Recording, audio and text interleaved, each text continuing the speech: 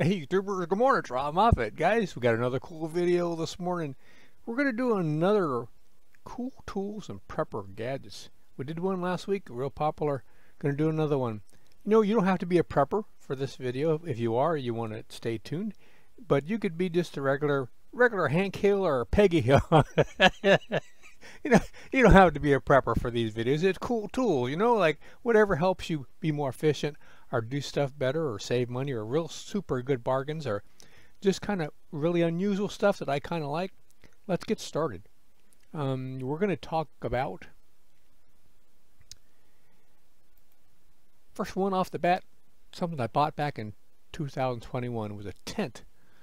I thought to myself, you know what is my plan B? If something was to happen to where I'm living, where could I go? What could I do? You know, no mama, no papa. What you gonna do, Bob? Well, you know what? Get yourself a tent. I looked at the best ones they had that would be for a rather warm environment where I live down here in Zone 10 in South Florida. This is rated as the most popular #1 bestseller camping tent sold on Amazon.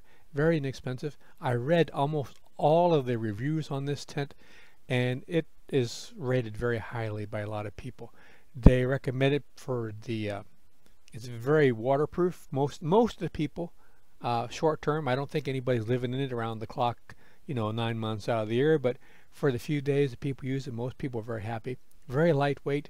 It's a simple dome tent. You know, you got your 2 poles that curve and put stress on there. There's a lot of ventilation because there's a fly tarp on top, and you can see it's mostly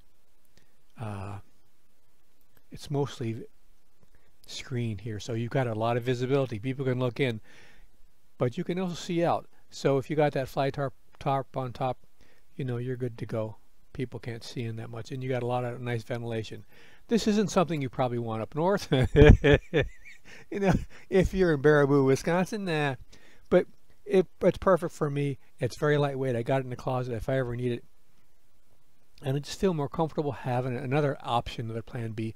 Very inexpensive, doesn't take up part of the space. I've also been thinking about making a little platform out of some rafts that you can get for, like, John Jones told me that they were selling the Intex 200 that I like on Aldi's for $5 a piece.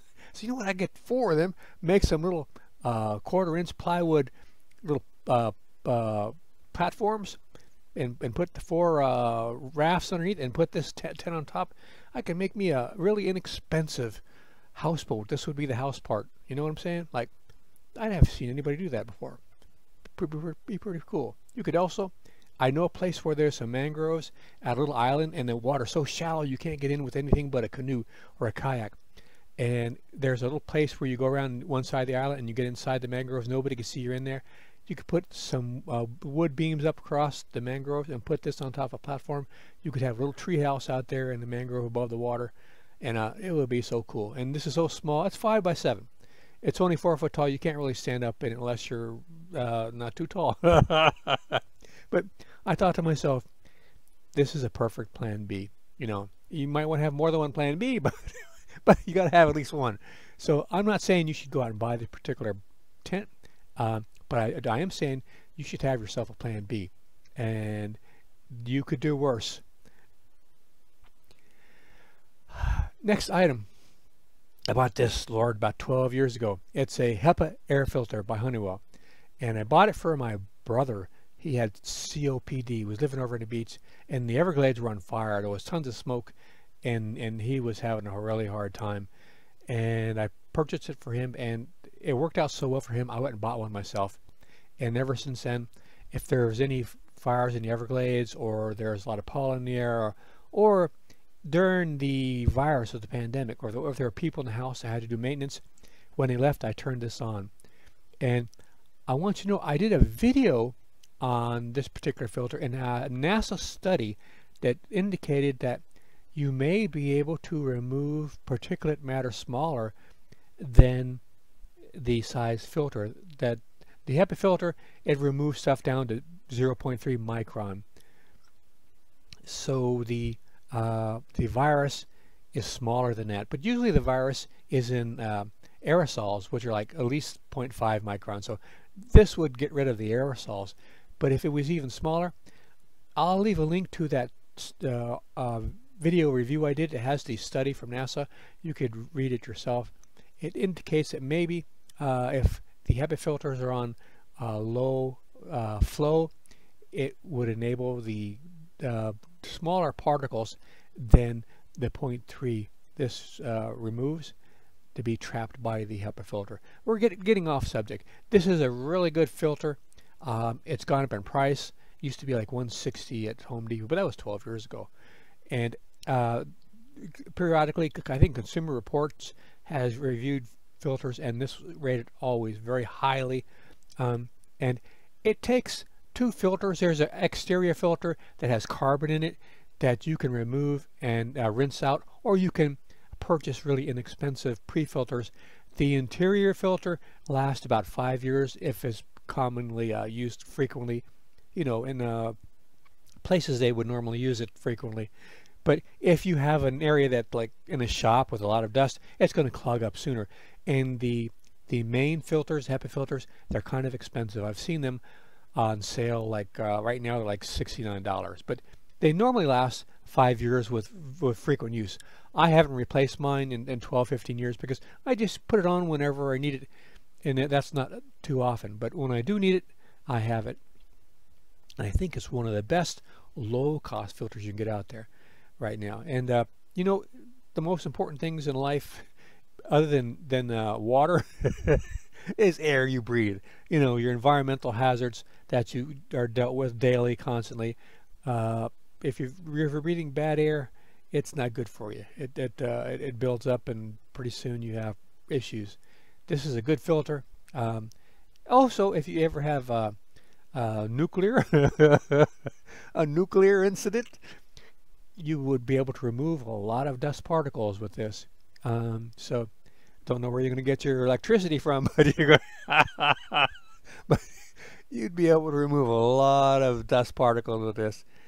I like this item very much. I think I feel good that I bought it. I'm happy that I have it.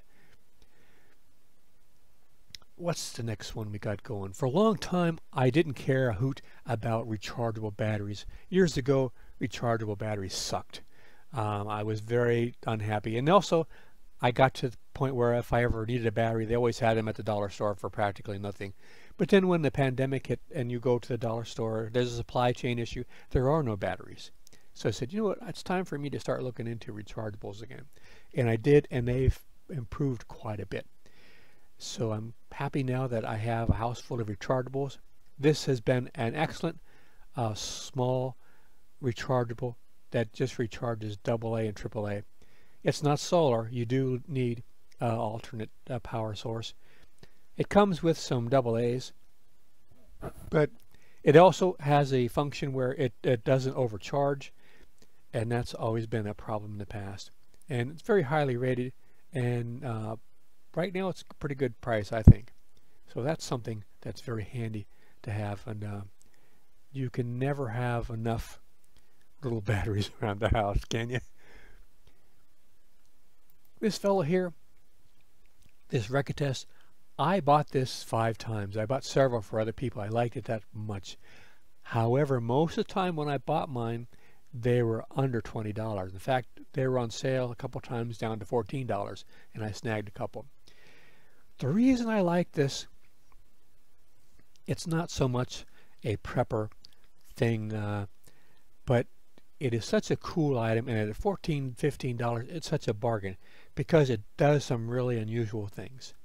Now, it is a radio. It's not that great of a radio. You got to punch in the numbers of the stations and then record them and save them. I'm old. I'm used to a dial. Also, it has a shortwave function, but unless you have an antenna set up, it's not going to pick up a lot of shortwave. And even if you do have an antenna, if you're not situated right, that's not why I would recommend it.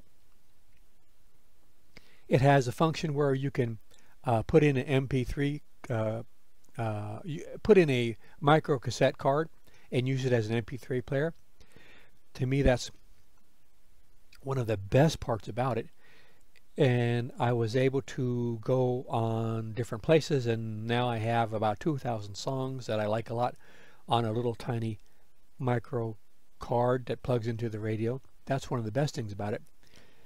But to me, the most interesting thing about it is by using the different functions, you can record with this.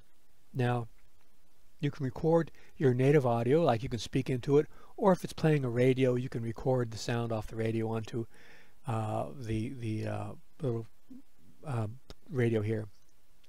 But it has a playback function that will allow you to do different things. Let's say you are making an affirmation tape or a self-hypnosis tape, or let's say you're into sleep learning and you want to make a tape. You can make a tape or a recording, there's no tape, and play it back and have it stop in so many minutes. You can set the amount of minutes you want your recording to play and then have it stop. Or you can set it to where it continues to play. Or you can set it to where it plays and then when it gets to the end it starts over again. It repeats itself.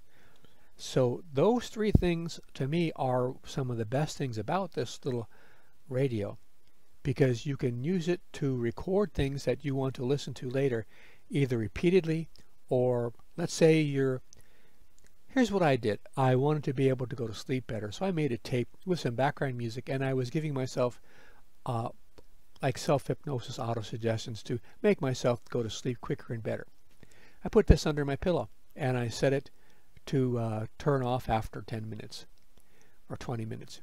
When I turn it on, I put it under my pillow, I put my head on the pillow, and about 3 to 5 minutes I'm asleep. So this is very helpful. If you're into sleep learning, you can do something like that, or you could listen to it while you're sleeping. Or if you just want to listen to something, have it repeat over and over, you can do that too. So there's things that you can do with this radio that you can't really with others. And the price is so reasonable. Most of the other radios are much more expensive. This one, like if you look at the other ones they're recommending, they're all much more expensive than this one. So because it has the record function and it has the ability to use the MP3s, I know there's young people probably listening to this saying, look at Grandpa getting excited about an MP3 player. and they're right. I just think it's so cool that I can put 2,000 songs on a little tiny chip, a little a card that plugs into the radio. It's just amazing to me still. So yeah, I'm still excited about MP3s. What can I say? But one of the more interesting things, pleasant things, enjoyable things I've bought in the last couple years. So that is something I'm recommending for the prepper gadgets and cool tools, because I think this is a pretty cool tool. So guys, I'm going to be putting what's on for next week. Let's see what we got for next week. Next week we got stainless steel zip ties. Did you even know they have stainless steel zip ties? We're going to talk about them. We're going to talk about mosquito gear for the head and for the bed. If you ever do have a calamity or a zombie apocalypse, nobody's going to be changing the water in their pool. Everybody that has a pool, it's going to turn into a mosquito bonanza. You're going to have clouds of mosquitoes and nothing to do but cry. Mosquitoes, I hate mosquitoes. So yeah, we're going to be talking about two of the best things you can get really inexpensively. No batteries needed. And talking about the Tramontina $12 machete, one of the coolest tools you can have. It's an absolutely cool tool, but it's also an amazing self-defense weapon. When you think about, if you look at statistics, the #1 item that's probably made more people room temperature than almost anything else is a machete around the world. I tell you, they're pretty commonly used for for stuff. You know, we're also going to talk about this little cool set of tools that I got for working on little tiny electronics and cameras and radios and so on. It paid for itself the first time I used it. So that's what we got going on next week. Video. And who is this man? Get out of here. So guys, don't forget, I put on new stuff every week. Been doing it for 15 years. Got over, about 12, almost about 1,100 videos, I think, and a bunch of different playlists on all sorts of different subjects. Got more or less sort of a variety channel, and got a bunch of cool people I feature on my channel down the bottom. No relation to me. They would deny it anyway. You want to watch them? And like I said, come back, put on new stuff all the time, and check out my reviews and check out my do-it-yourself frugal prepper survival videos. All right, guys, hope this was helpful to you and you're still hanging in there. And like I said, we got 4 coming up next week plus a bonus, so that's going to be good. Hope you're enjoying these. Oh, last thing, if you can think of anything you would like me to review and tell me why. Don't just say red man chewing tobacco. Windmill almond chip cookies. Tell me why. What's the benefit? What do you get out of? Why should people be interested? And I'll look into it myself. And if I think it's something cool, I'll be doing a review of it. And also I'll tell people where I got the tip from. So guys, hope that was helpful for you. I'm enjoying myself with these videos, and hope you are too. And like I said, next week more stuff. Take care. See you out there.